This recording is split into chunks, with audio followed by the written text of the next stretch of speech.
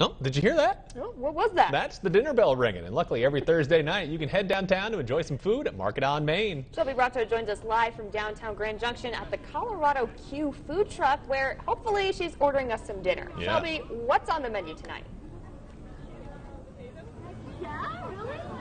Well, Katrin and Logan, I think we've got some barbecue on the menu tonight. I'm here on Market on Main. I don't know if I'm going to bring you guys back some food yet. We'll see. I haven't decided.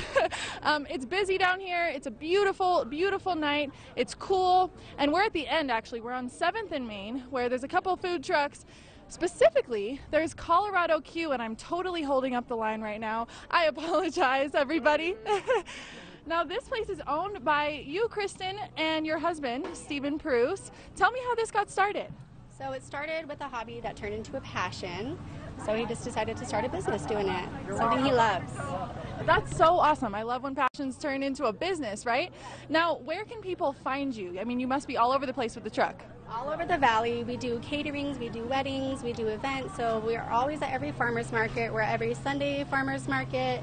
And we do food truck Fridays as well. So those are the big ones that we're always going to be at. Okay. Yeah. Now, where can people go for more information? You have a website? We do have a website. It's coloradoqdj.com. Okay. And then we also have just the Facebook page. So you just look up Colorado Q. Awesome. And how long have you guys been doing this?